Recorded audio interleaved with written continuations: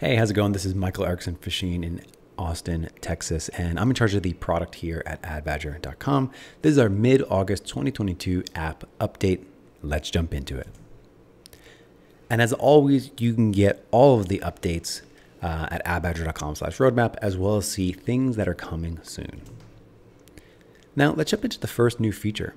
This is a really cool feature. When you first log into AdBadger, it will now tell you how fresh your data is.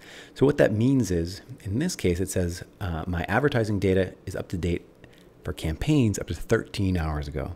This means if I just created a campaign in Amazon and I want to see it in AdBadger, it won't be there because we pulled in all of your campaigns 13 hours ago. Now we'll pull in that new campaign at midnight every night, but let's say you wanted it inside AdBadger right now. Very simple. You can now open up this control panel, and what that will do is actually take you here. And what you'll see when you are here is a little button to sync your campaigns. That's it. It'll pull in your new campaigns just like that. Pretty sweet.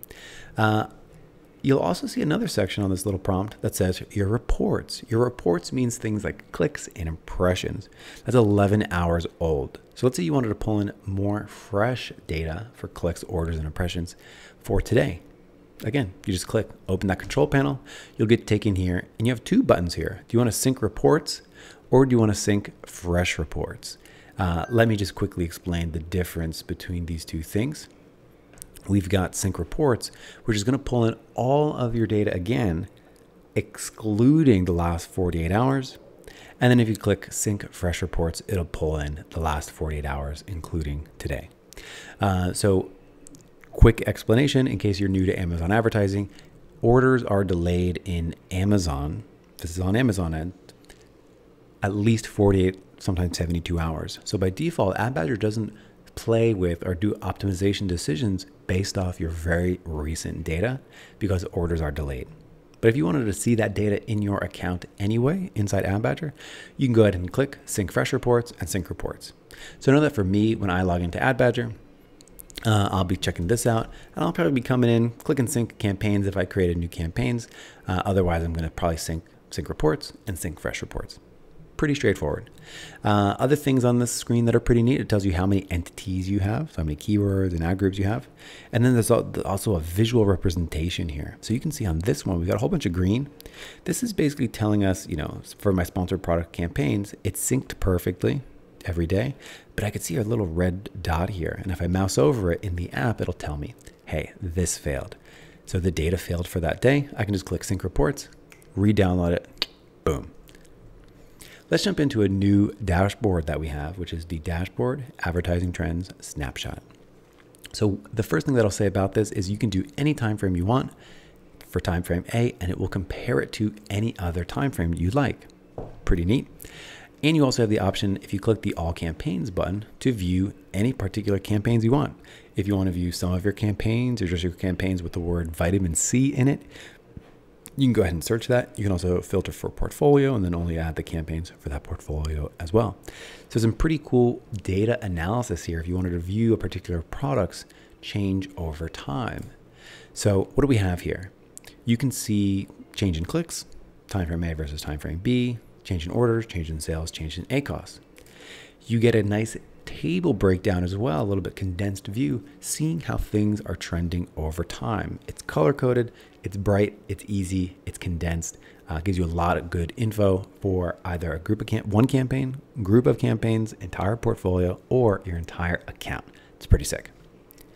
This is another cool feature too. If you wanted to get additional insight and say, hey, how many keywords did I add over a certain time frame? Or how many targets did I add over a certain time frame? So again, this is showing me time frame A versus time frame B. I can see that I increased my amount of active campaigns by 6%. I've got 128 products now that are active instead of 110 previously. So this is going to be really cool when you start to look at, you know, changes in clicks and orders and stuff like that. And then you can see changes in campaign count and keyword count. Really, really nice. If you're an agency or a freelancer working with clients, this can clue you in and give you a nice little report like, hey, dear client, guess what? We now have 28% more active keywords in your account. Pretty nice. You get a nice little tree map, which I've blurred out some of the identifiable information in here, just showing you, and you can mouse over this. It's pretty nice, showing you your top grossing products in a nice visual format.